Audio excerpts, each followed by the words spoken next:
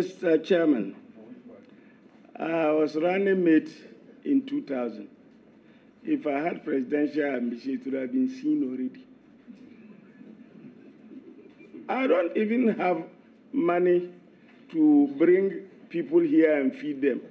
How will I go and be wanting to be president? I've lived a life in government for 20-something years with nothing to write home about.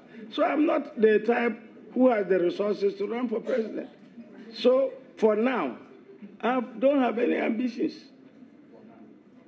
Well, I'm using that word because nobody can see into the future of time and see which seed would grow and which will not, as Macbeth said.